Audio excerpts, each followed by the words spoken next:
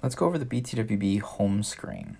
This new iteration of the home screen is going to be cleaner and simpler than ever before.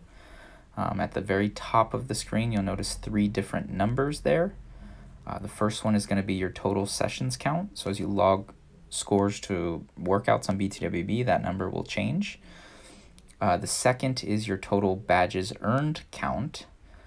And the third is going to be your fitness level. Now, the fitness level will either be a number, the way that you see it there, or if you haven't unlocked it yet, you'll see a series of lock icons indicating how many more categories you'll need to add data to before ultimately revealing your fitness level.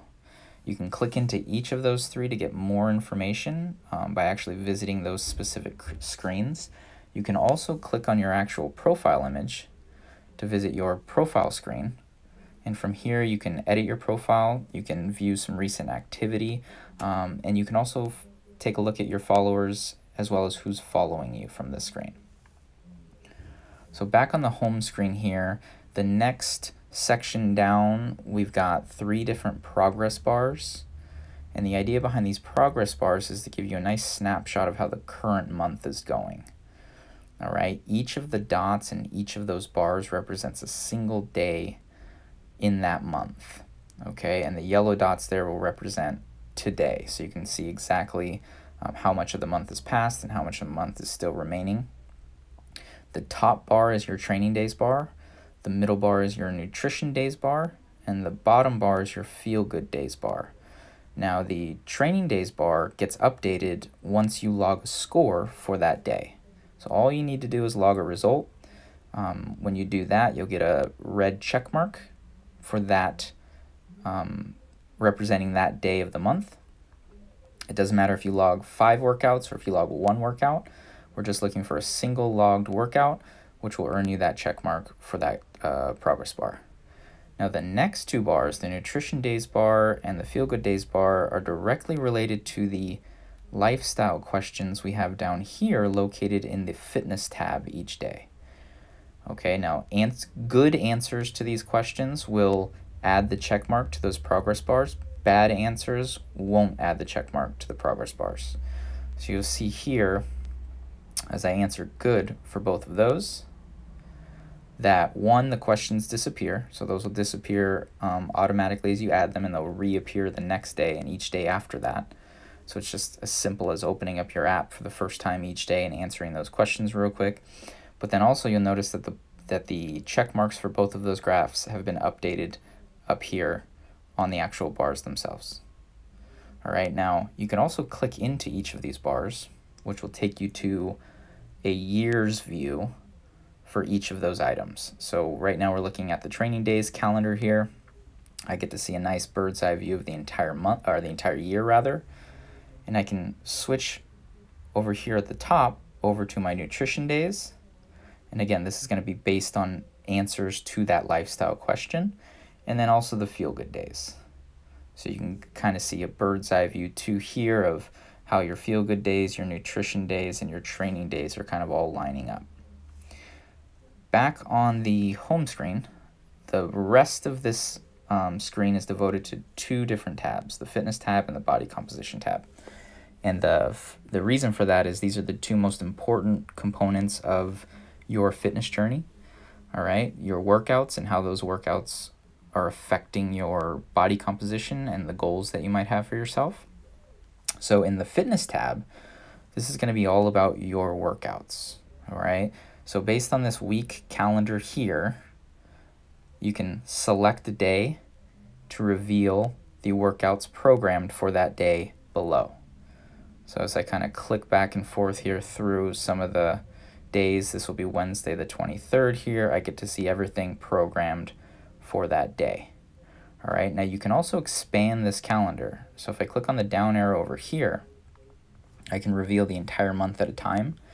Now this is another way to kind of view your training days and your nutrition days specifically in more of a bird's eye view here. So you can see the key right there representing the training days and the nutrition days. The training days is going to be that reddish pinkish color, and the good nutrition days will be that purple color.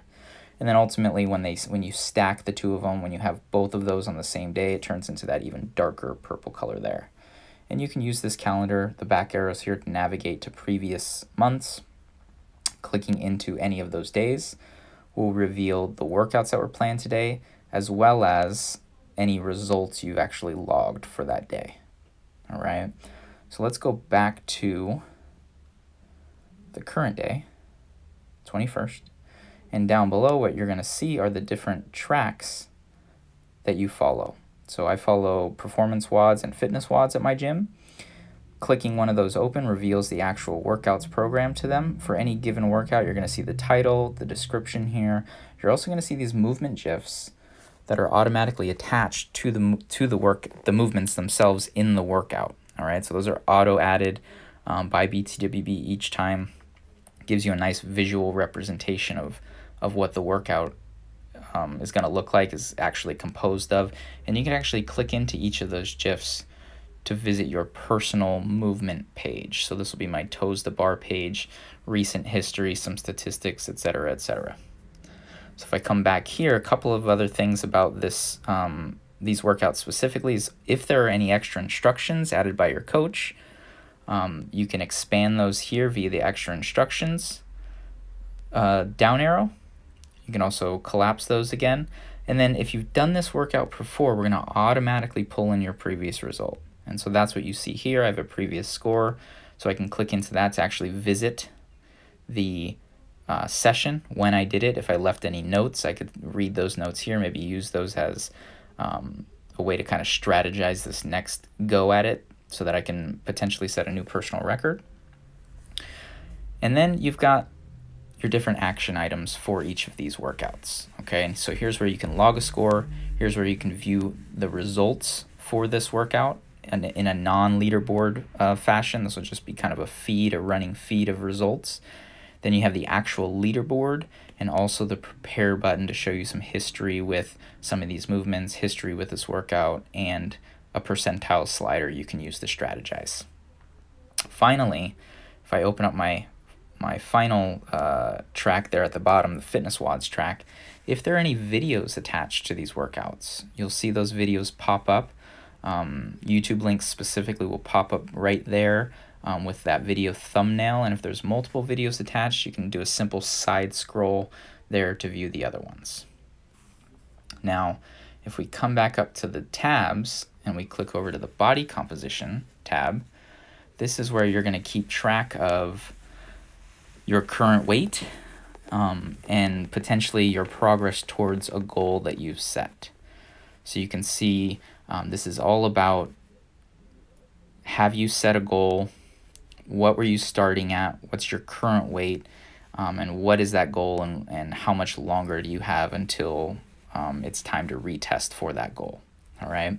Now, you can click on any of these to update that section. So for the starting weigh-in here, you see I've got this post from 2007, one of my original weigh-ins. If I click into weigh-in history, it'll pull up all of my previous weigh-ins, so I can choose one of those to be my starting weight if I wanted to. All right, so let's go back. You can see the current weigh-in right here in the middle. This is just your most recent weigh-in, and if you don't have one currently, you can use the weigh-in button down here in the bottom right-hand corner to log a new weigh-in. It'll update that current item on your progress, body composition progress. All right, let's go back. And then finally, we've got a target. So you'll have the opportunity to set a new target. And here's where you set a date. You adjust the weight. You can pick some body composition too to go along with that weight target. Okay, and then we just save that. And it'll update that component, the target component there. This section will also remind you if you haven't weighed in for 2 weeks, but it'll also show you your progress towards your target along the way. And then finally, on the home screen, at the very bottom here, we have some navigation menu items. The home button will always bring you back to this screen. The bell icon will reveal any notifications, comments, emojis other people are sending your way. The big plus button in the middle will allow you to log things like weigh-ins, new workouts, journal entries, etc., etc. And then the little squiggly line icon here is your activity feed icon. And this is where you can keep up to date on some of these different groups that you're a part of, where you can, watch reverse chronological feeds of various posts other users on btwb are making, and you can interact with them accordingly. And then finally, the little dialogue, the little chat bubble icon that we have over here in the bottom right is your direct messages feature. So this is where you can chat back and forth with specific members or specific groups of members. All right. And remember, the home button icon always brings you back to the home screen. In the top right-hand corner, we do have a search option. So this is where you can search btwb for movements, workouts, people, and some media that we're featuring. And then finally, everything else, all the analysis, all of those, settings, all of those other things that used to be on our old home screen have now been tucked away into the side drawer menu over here. So you'll still have access to all of them, but we've taken them off of the home screen to kind of clean that up a bit. But that doesn't mean those features have disappeared. You'll just have to come in to the side screen here or the side menu here to know what you're looking for, to click on that to gain access to those.